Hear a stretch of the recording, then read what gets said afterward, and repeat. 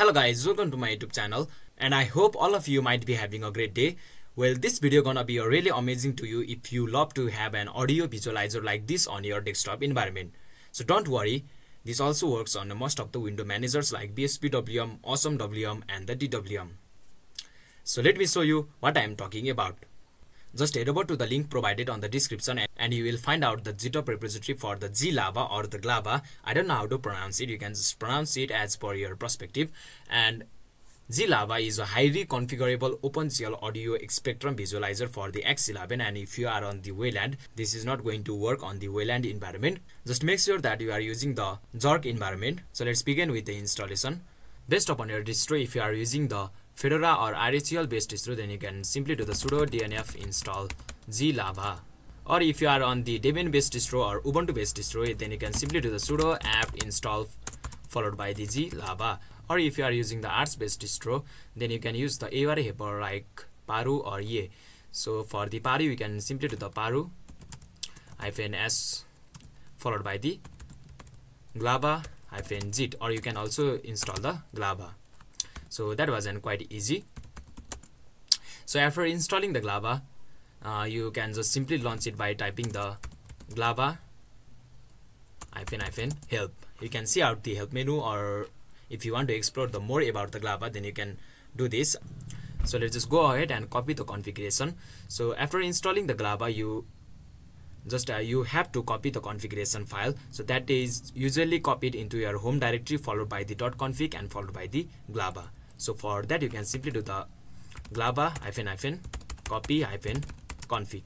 So I have already copied the configuration file. So just if you have not, just go ahead and execute this command.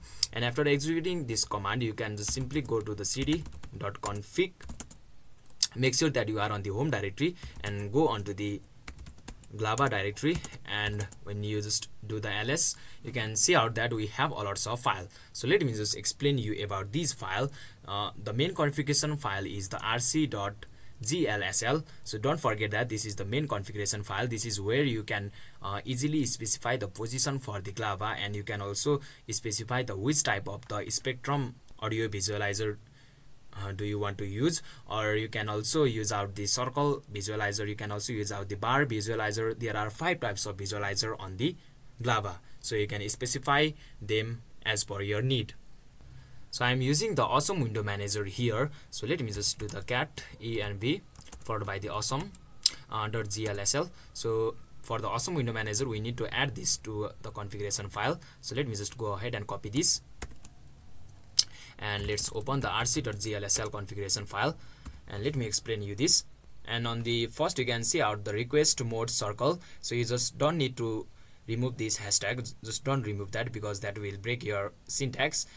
You can see out that I am using the circle visualizer.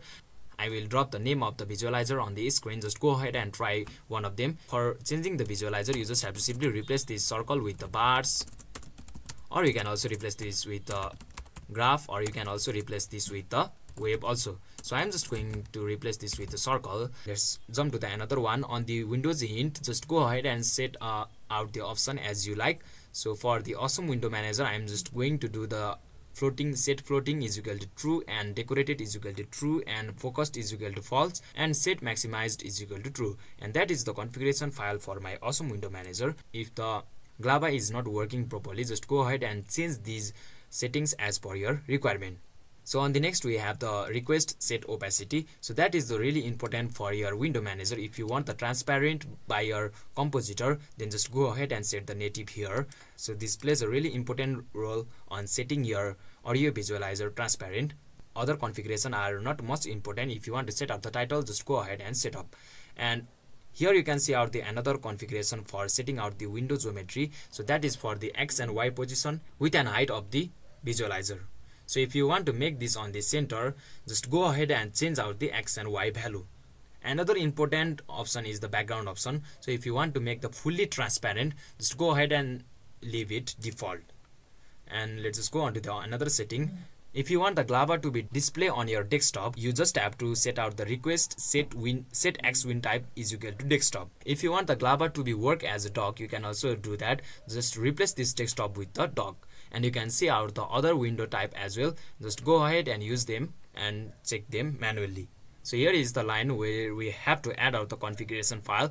Just paste that line here, which you have copied from the presets. As you can see, I have already pasted here, and just go ahead and uncomment these as well. So add the X window state is equal to sticky, and we have to uncomment the another option as well. So that is the skip pager.